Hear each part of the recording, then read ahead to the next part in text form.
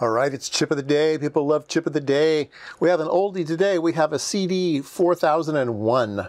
4001. Although this data sheet is dated 2002, so these things are still being produced. A lot of people still use them for various things. So this is a full CMOS part, not like the 7400 series, which was TTL. This is actually CMOS, and it allows you to have lower and higher voltages and much lower power consumption. The part that we're going to be taking a look at, this is a dual data sheet for the 4011 and the 4001. We're going to be looking at this part. And this is a NAND gate, so it is a,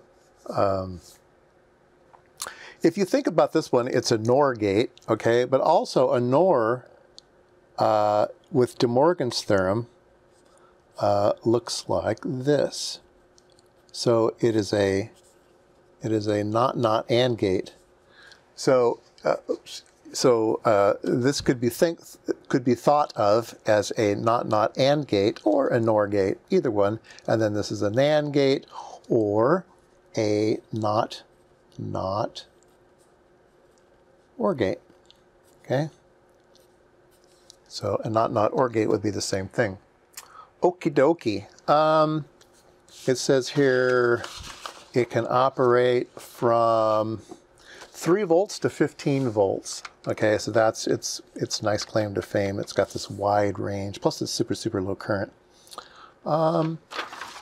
These are buffered parts. I talked about that in another video. It has an extra layer of circuitry to buffer the input from the output so they don't talk to one another. So they have these labeled wrong. This is actually the part that we have. This is the NOR gate, and this is the AND gate. And the way that you can tell is on the input. You can see that the plus comes into so the outputs are both the same. This is a push-pull output. This is a buffer for the push-pull outputs. This is like a 2-stage thing, and this one has the same thing. So it's the inputs that are differently. So this one has this gate. So they both have to be on. So that's an AND function. And here they are side by side. So either one can work. So that's an OR function. So this AND function, OR function. Okay. I say we just play with it. Lots of things in the data sheet. I always encourage people to read the data sheets, but I thought we will learn something today, which might be an interesting circuit for people to play with. Let's go over here. Change my camera a bit. So I have, let me draw you what I have here. Okay, so I have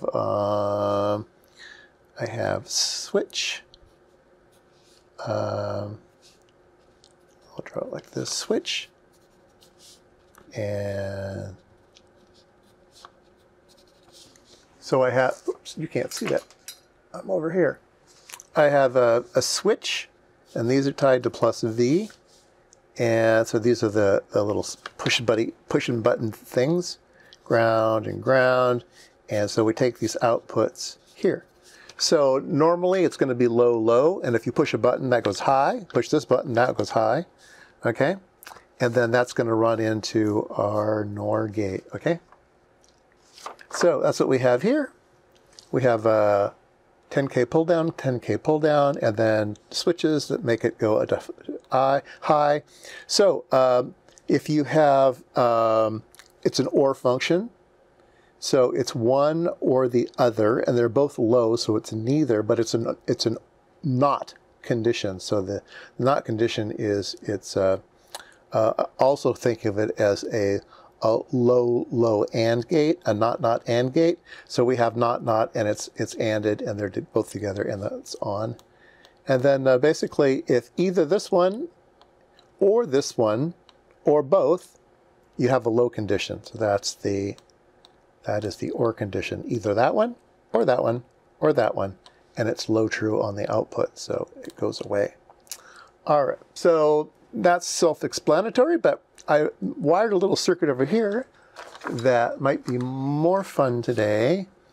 And I have my NOR gate, all right? And I have one side going to ground. I have 10K. And on this side, all right, I have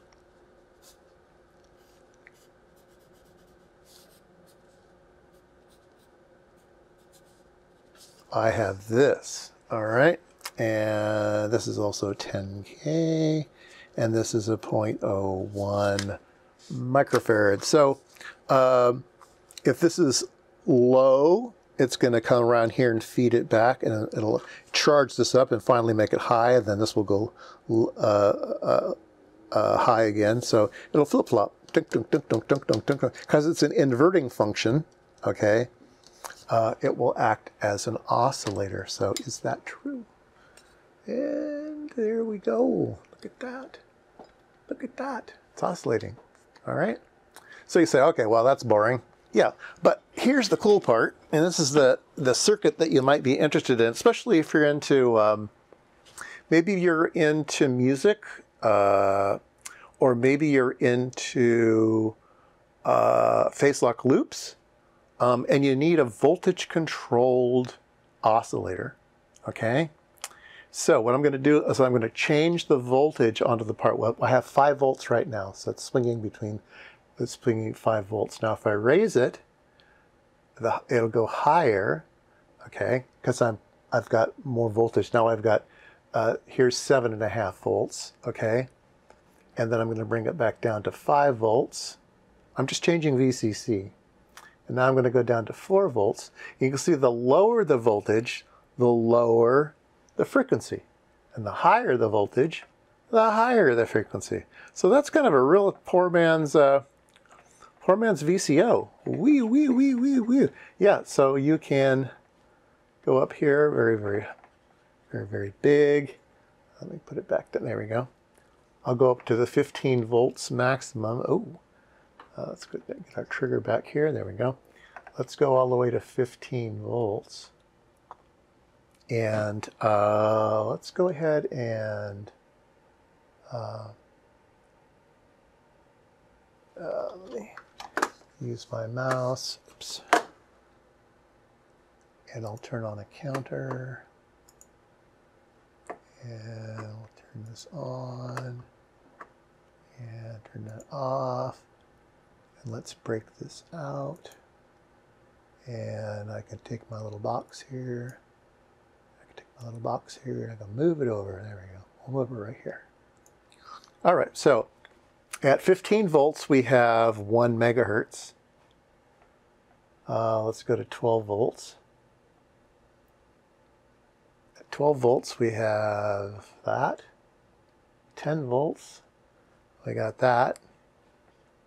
5 volts, keep it going. 5 volts, we got nothing because it's not triggering. There we go, we got that. And then at 3 volts, it'll operate down to 3 volts. 3 volts is there. It's, let's bump this up a bit and trigger.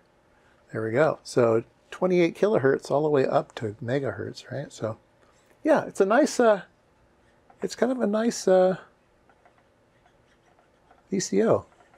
I didn't think about doing it this way. Okay, anyway. And I'm sure you can play around with different values here. I don't know what the range would be, but I just kind of picked these because they're my favorite values, because I got a big reel of them. But anyway, that was the chip of the day, a CD4001.